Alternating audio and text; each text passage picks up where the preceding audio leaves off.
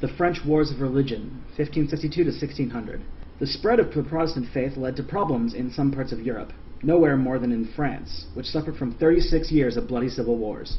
Many French people had become Protestant Calvinists. The majority remained Catholic, but Protestants, called Huguenots, were influential since many were prosperous traders and craftspeople.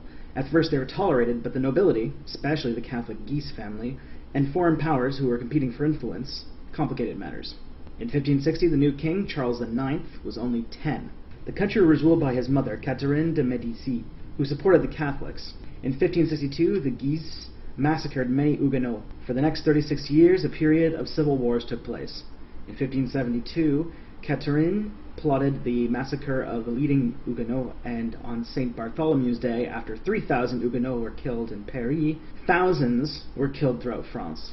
Moderate people were horrified at this bloody massacre, and conflict now grew between extremists and moderates as well as between Catholics and Huguenots.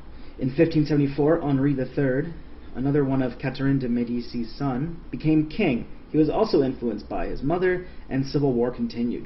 In 1576, Henri made a settlement between all sides. This was known as the Edict of Beaulieu, but it failed to stop the turmoil. In the same year as the Edict of Beaulieu, an extremist Catholic group led by Henri of Guise was formed to oppose the settlement, and the religious difficulties increased. The Catholics, allied with Spain and other Catholic countries, tried to block the Huguenot Henri of Navarre from inheriting the throne. This led to the War of the Three Henrys, involving King Henry III, the Huguenot Henry of Navarre, and the Catholic Henry of Guise. Henry III lost control and war broke out. Henry of Guise tried to take the throne, and in 1585 he banned the Protestant religion. In 1589, Henri III had Henri of Guise murdered. However, Henri III was then assassinated by a fanatical monk.